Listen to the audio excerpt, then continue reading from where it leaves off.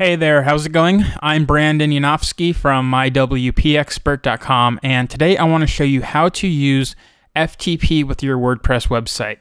So why you might want to use FTP, maybe you're downloading WordPress files to make a backup manually, or maybe you need to transfer your site from one hosting account to another, or maybe you want to manually add themes or plugins. Whatever it is, I'm going to show you how we can go ahead and get access to your site so you can make those changes.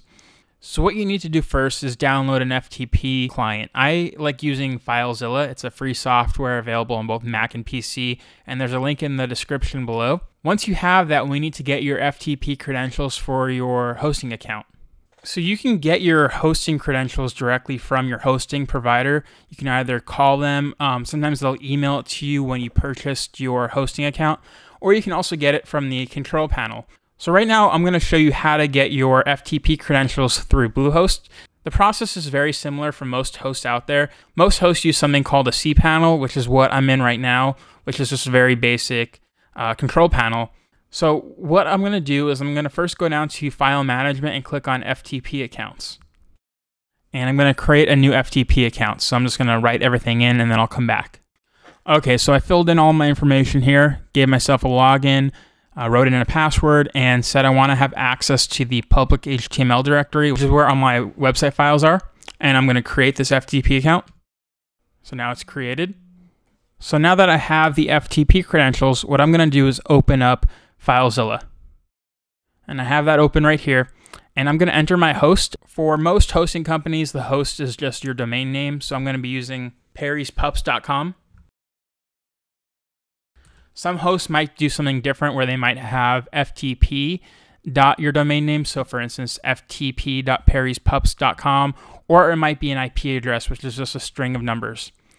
Then I'm going to enter in my username that I created, and I'm going to enter in my password. And once I do that, I'll come back. So once I entered in all my information, I click Quick Connect, and it will connect me to my server.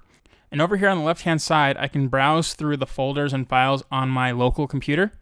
And on the right-hand side, I can browse through the folders and files on my server.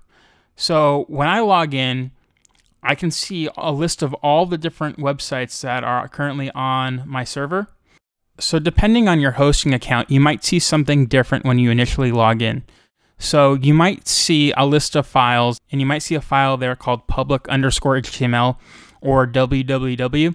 If you click on that, it will actually take you to where we need to be, which will be the public directory of your website. Now, once you click that, if you see a list of all the different websites on your server, you want to go ahead and double click on whichever it is that you want to FTP into. So for instance, if I wanted to FTP into Stress Bully, I'll just double click on that. And now I have all the WordPress files that I want to access. If the website you want to access is the main website on your server, then once you enter into the public folder, you would be able to access all those WordPress files here. So you can see I have WP admin, WP content, and WP includes, as well as all these files down here. And those are all the files that are on the main domain on my server. Now, what can you do on the FTP on your server? Well, I can go ahead and click on any of these files, and I'll just right click, and I can download them to my computer. So if I wanted to make a backup, I could download all my files and folders. I can also go into my theme files and make any adjustments there if I want to do any custom coding. So to do that, I'm going to go to WP Content, and I can see my themes folder as well as my plugins folder. So I'll click on my themes folder, and I can go into all the different themes and access the files. I can also upload themes so I can manually install them that way, as well as manually install plugins. And if I wanted to, I could also do a manual upgrade to my WordPress site. So that's all there is to accessing your website with FTP. The one word of caution I will give you though, if you make changes to files outside of your WP content folder, it might make some things go wrong in WordPress. So I highly recommend that you only make changes to things if you know what you're doing. And most of the time you only need to be making changes in the WP content folder. So that's it for today's tutorial. Be sure to check out our YouTube channel at myWPexpert videos. And you can also find even more tutorials, reviews, tips, and advice at myWPexpert.com. All right, thanks a lot, and I'll talk to you later.